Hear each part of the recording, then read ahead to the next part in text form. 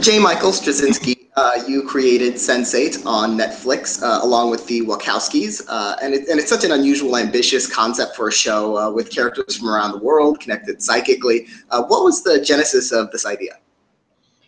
Well, I've known Lana and Lily for many, many years, and we share certain commonalities. We tend to both think that as a species, we are better together than we are apart, that at a time when politics and culture seems to be dividing us, right now we are more tribalized and marginalized and factionalized than ever, that a show talking about the fact that we are better together than we are apart, that we are strengthened, not diminished by a multitude of voices, might be a good message to pass along.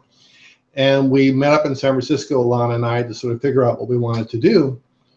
And what we both came to was a notion that we have this sense that our cultural differences are so broad and so wide. And what if there was someone who was, from the Indian culture or from American culture or German culture or Korean culture living inside your head suddenly? How would you react to them culturally?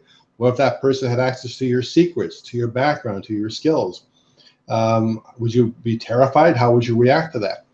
And what ultimately it came down to, I have friends, three dubious words to begin with, but I have friends who will often be in different parts of the world at the same time, and to share an experience, they will queue up a movie in Iceland or Germany or US or elsewhere, and hit play at the same time, then text about it or talk about it in a corner of the Skype to share that experience. There's something about the human psyche that needs connection, that needs family, that needs to reach out and form communities.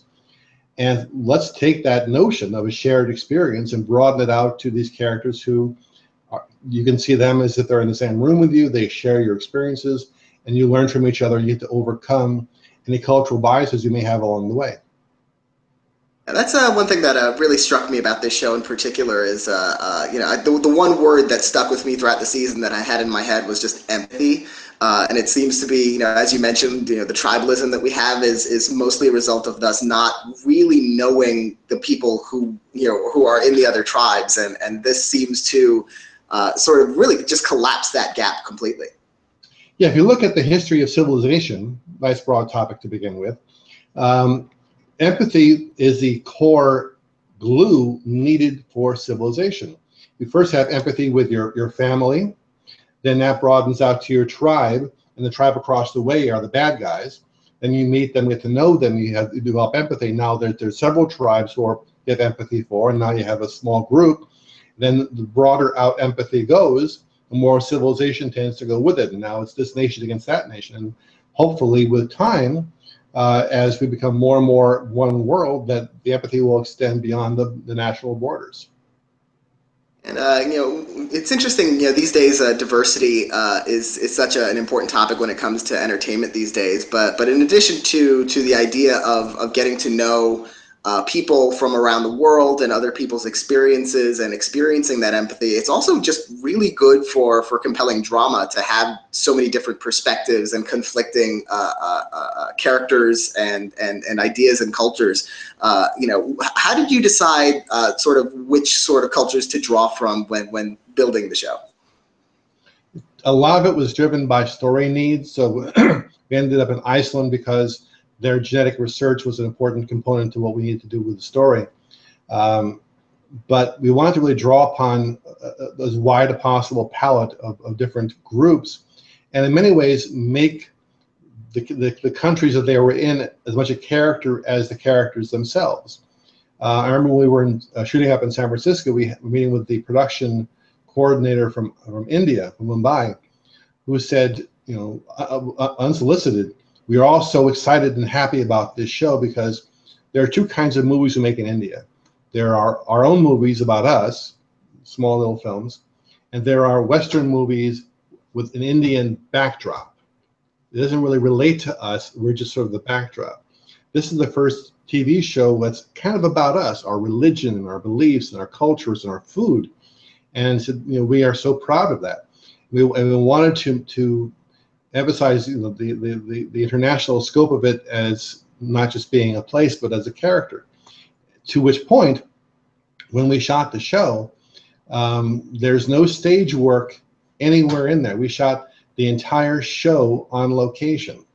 So very often you'll cheat different places. No, we shot San Francisco, Chicago, Mexico City, London, Iceland, Berlin, Mumbai, Nairobi, and Seoul.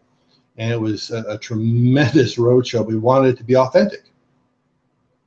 Yeah, and the logistics, just imagining a show taking place in so many places around the world and filming in those places around the world it must be, quite daunting. Is it, how do you balance all that from a writing process, a writing perspective, and then, during production, like what's the timing like and the scheduling like?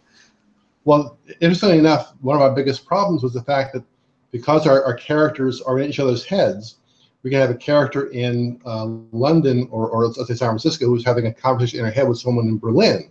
So what you do, first you shoot that conversation in her apartment in San Francisco. You get both sides of the conversation. And 6 months later, you're shooting the exact same conversation in Berlin with the same blocking. And you can't change the dialogue because you've already locked it in. And you also have to be aware of the seasons. So that you have to be careful to time it so that if you're in springtime in San Francisco, you can't be looking out the window in Berlin while having a conversation and seeing fall leaves. So that was a problem. Plus, after we worked out the story and the details of where it was going to go, I was looking at this big board we put together of all the episodes. And I went, oh crap. And they said, what? The time zones. If Nomi is in a situation in San Francisco and needs help from Sun, but it's 2 in the morning and she's asleep, we're screwed. So we had to we got all clocks, put them all over the room for every single time zone, so we knew where everyone was at a particular time. It was, logistically, it was a nightmare, but that made it feel more real. One of the things that the show tackles so well is I think it's very insightful about issues of gender and sexuality, and the Wachoskis, of course, are both transgender women. Do you think their unique perspectives bring something particularly special to this show that really no other creators could have? I do, actually, and the funny thing about it was that when we were creating the characters, we had everyone worked out, and we were about to turn our attention to Nomi. And I said, wouldn't it be interesting, since she is sort of the transit point for information, she does both the internet world and the real world, she's a gateway character, why not make her transgendered?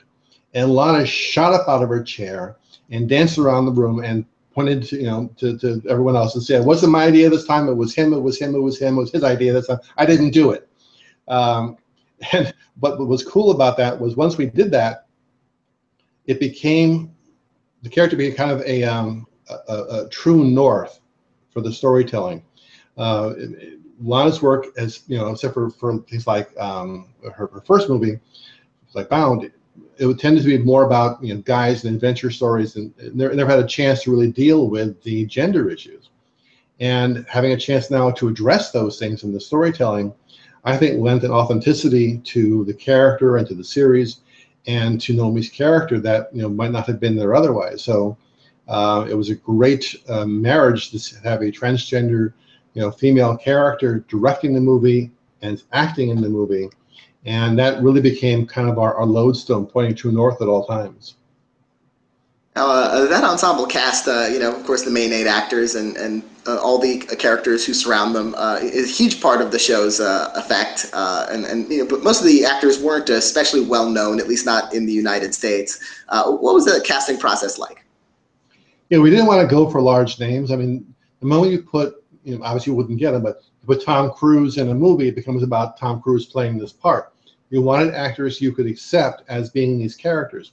So we went for actors who were very skilled, some of whom were on the cusp of breaking out, who really represented their country.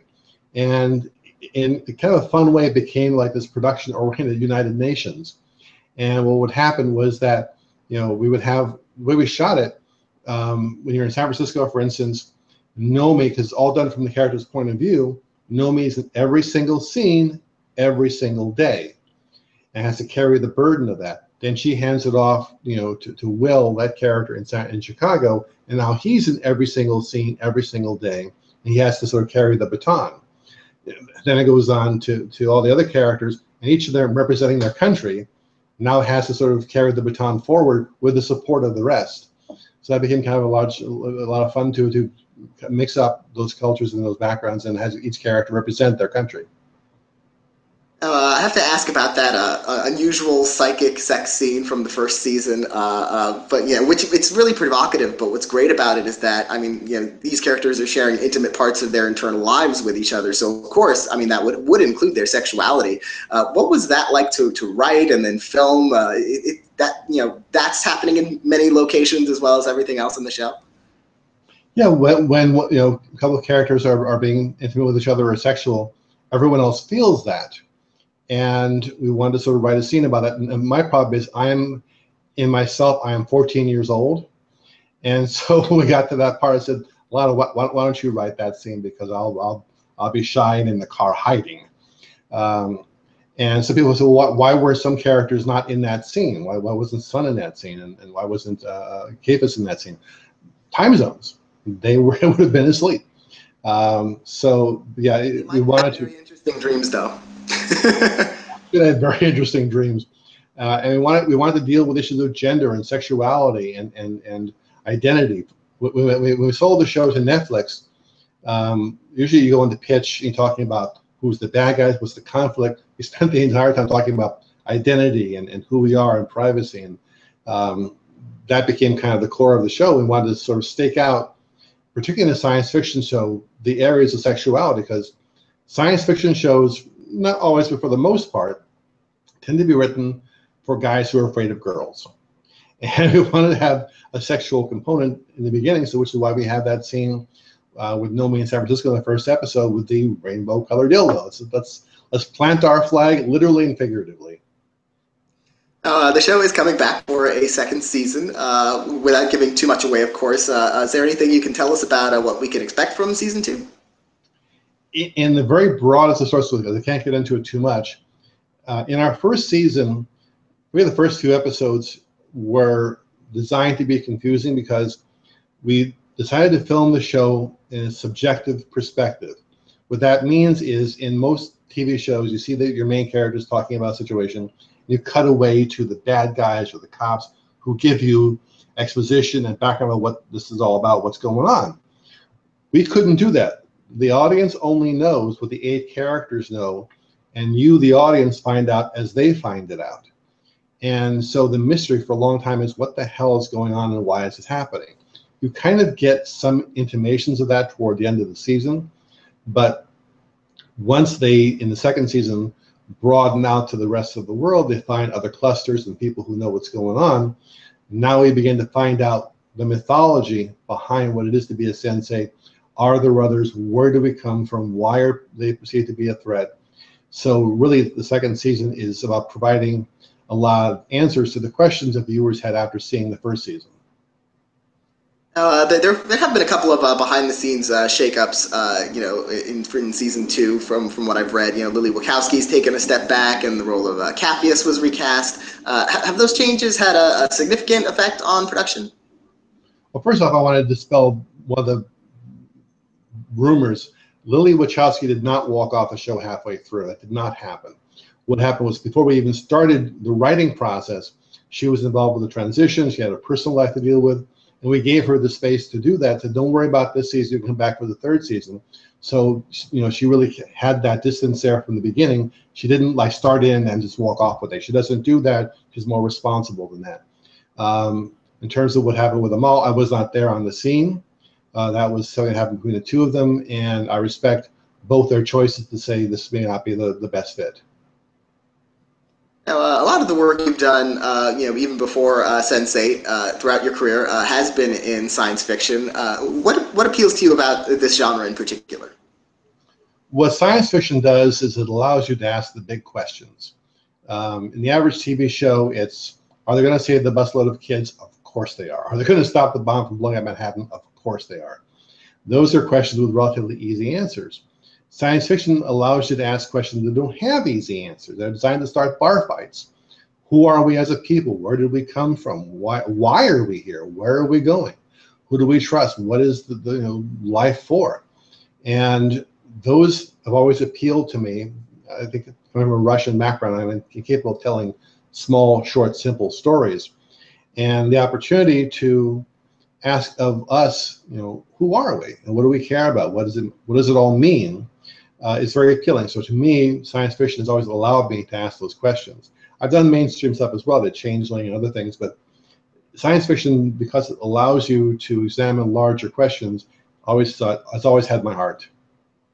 One of the things I love about this unique concept is that watching this show, I couldn't help but imagine who would be like if I could choose my own Sense8 cluster, who would be in whose consciousness would I like to share? And I was just wondering, have you ever had those thoughts, or is there anyone from around the world who you'd have in your ideal Sense8 cluster? No, I don't like people. I just rather keep them out of my cluster. I have a cluster of 1.5. It's me and my cat, and I'm happy with that.